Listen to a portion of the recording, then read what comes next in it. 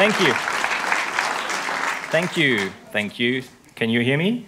Yes, excellent. Thank you. So I'm a PhD candidate here at Erasmus University at the Media and Communication Institute. And I'm also at the same time a lecturer within the International Bachelor of Communication and Media.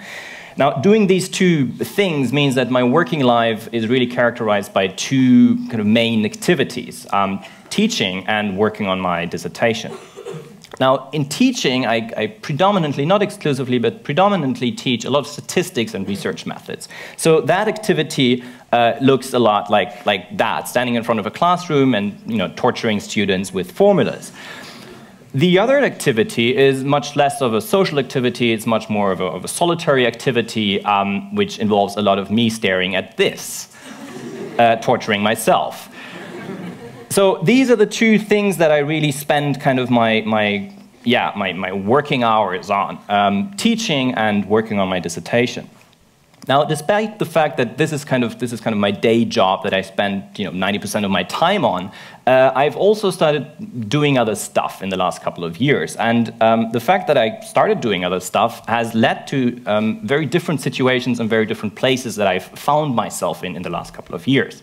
Such as this one. This is me standing at a marketplace in Togo, right next to the border to Ghana, trying to look tough, but also trying to fit in at the same time, and failing spectacularly on both accounts, obviously. I was there working on a World Bank project on data gathering. Now, how did that happen? How did I move from the left to the right? How did I stumble across that line in the middle? In order to answer that question, I need to take you back a couple of years, and I need to take you back to this place in Amsterdam. And I need to take you back to a night out with a couple of friends. Now, I was at the time working at the University of Amsterdam, and we were having drinks, and for some reason I wasn't very happy with my job. So I started complaining. I went on this rant of how I wanted to do something outside of university, and I so desperately wanted to see whether any of these skills and this knowledge that I had acquired within academia would actually be of any value outside of academia. Because so far I'd only applied it within the confinements of the university.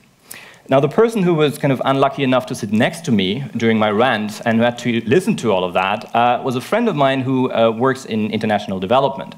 And probably just to shut me up, she told me about this project, about this organization that they were partnering with in Tanzania that was doing some kind of research project in the city of Dar es Salaam, which is the biggest city in Tanzania. Now, she also told me that they would probably not be able to offer me any money if I would decide to go there, but maybe we could work out some kind of unpaid internship, something like that.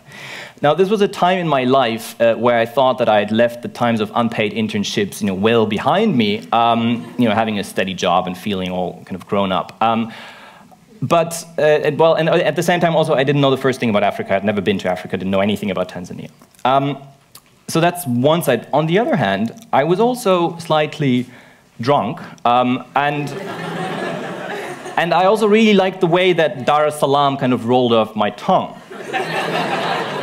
And it rolls even better when you had like 2-3 beers. It's beautiful. So I said yes, and I decided to go. So a couple of months later, I found myself in this exciting and fascinating and crazy and diverse place called Dar es Salaam. The organization that I was going to work for, as I soon found out, was trying to do something very new. What they were trying to do is trying to gather data, high quality, high frequency data about what people think, what they do, and the problems that they're facing in their everyday lives in Dar es Salaam. Now, the technology that they were going to use for this was mobile phone technology. And up until the point that I actually went there, I had a very kind of vague and simplistic idea of the success story of mobile phone technology. I want to draw your attention to this graph. This graph will take us through time, make us travel through time up until the present moment, more or less, on different ICT indicators. And I want you to pay attention to the upper 3 ones. The upper one is mobile phone rising there. You can see now internet taking over, kind of beating the landlines steadily declining, internet steadily declining, and mobile phone kind of shooting through the roof. Now, this is a very simple story, right? When we look at this, this looks like a very clear-cut, simple story.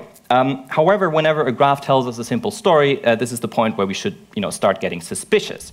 Because whenever we look at graphs like these, we have to remember that they're based on statistics, and these are really not much more than just efforts to quantify a world that is essentially a messy place. And I think this thought is so beautifully captured in this quote, namely that statistics really are like bikinis. What they reveal is suggestive, but what they conceal is vital. And I think this is so true. And apart from the fact that obviously this is just a brilliant and funny quote, it's also it's exactly that. Now, when we apply this, so this idea of the bikini, when we apply this to our issue at hand, what this draws our attention to really is the fact that these developments, of course, didn't take place uniformly all across the world at the same time. But things happen differently in different regions. And you might be excused for thinking that this is mainly a Western development happening in what we call the Western world. Now, for that, I would like to draw your attention to this graph. Now, this is the total amount of SIM cards, active mobile phone subscriptions worldwide, divided up by this admittedly very problematic distinction, developed world, developing world. Now, this is the situation in the year 2000. This was the situation in 2005, and this is an estimate of what the situation was last year. Now, we could now continue to deconstruct and criticize this graph as well, but what this graph shows us quite indisputably is that here we have a technology that for the first time manages to touch the lives of millions of people, some of them in the poorest parts of the world, that had never had access to any form of electronic or digital communication. And not just people using this new form of communication, mobile phone technology, but also people using it in creative ways and appropriating it in ways that make sense to their everyday lives. Because people living in these parts of the world obviously are also among the most resilient and the most creative people that you will find. In a country like Tanzania, this, for example, means that while only 1% have a landline phone and about 5% use the internet, more than 60% of households actually own a mobile phone. So this is really a medium that matters. Now, this development hasn't gone unnoticed in the field of international development. Actually, there is now a true hype, a true euphoria in this field of international development of how to use mobile phones for development aims. And I think this euphoria is expressed really very nicely in this infographics put out by the US aid agency, USAID, that talks about mobile phones empowering the poor. And it talks about how mobile phones can deliver education, keep people healthy, strengthen democracy, improve transparency, root out corruption. So when you see this, you get a sense of, like, this is just going to fix it, right? I mean, this technology is just going to fix the world.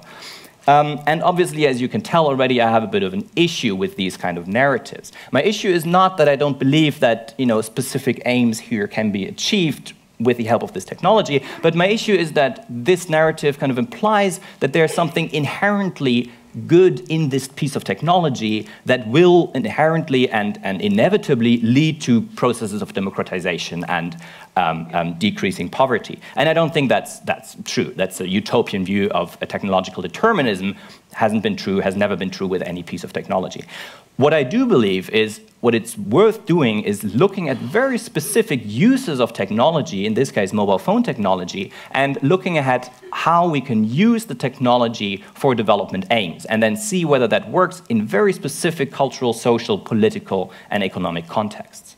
And that's what I've been trying to do with my work that I've been doing outside of academia in the last couple of years, using mobile phone technology for data gathering. Now, when I do this kind of work and when I travel to some country in Africa and I speak to someone here and they ask, oh, you're going to Africa now, interesting, what do you do there? And I tell them about this.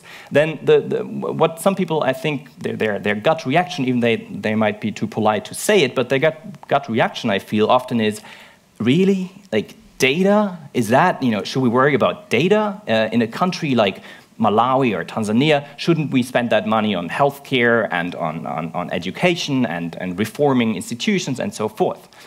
But I think what we tend to forget in this data-saturated environment that we live in here is that data matter.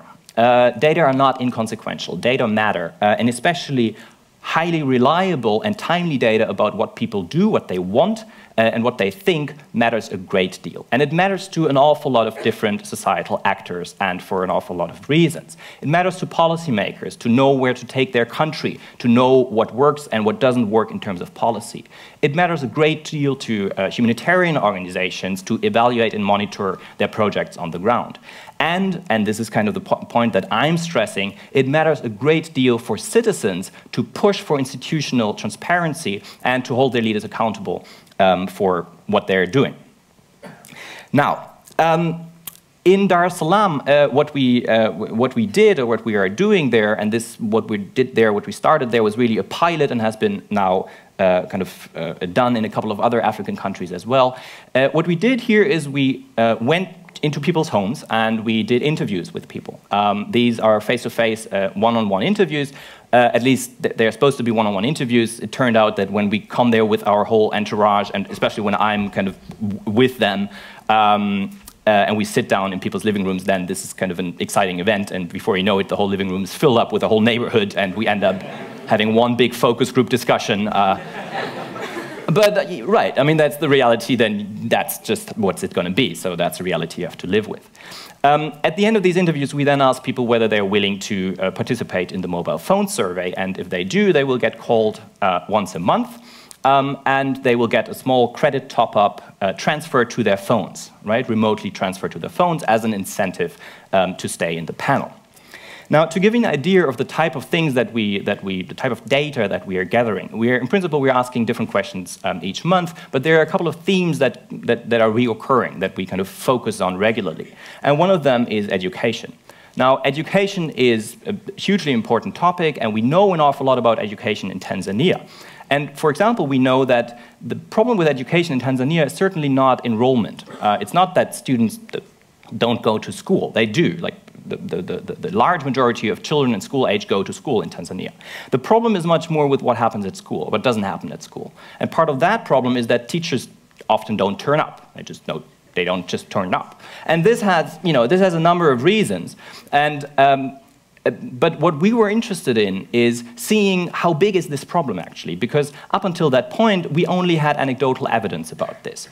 We knew this is a problem, and there were some numbers on this, but very unreliable and very indirect measurements. So what we did is we called those households that we knew had children of school age, and we asked the children directly, yesterday, was your teacher at school, yes or no? So for the first time for Dar es Salaam, we were able to really put a figure to this problem and say, this is how often this happens, and this should be fixed.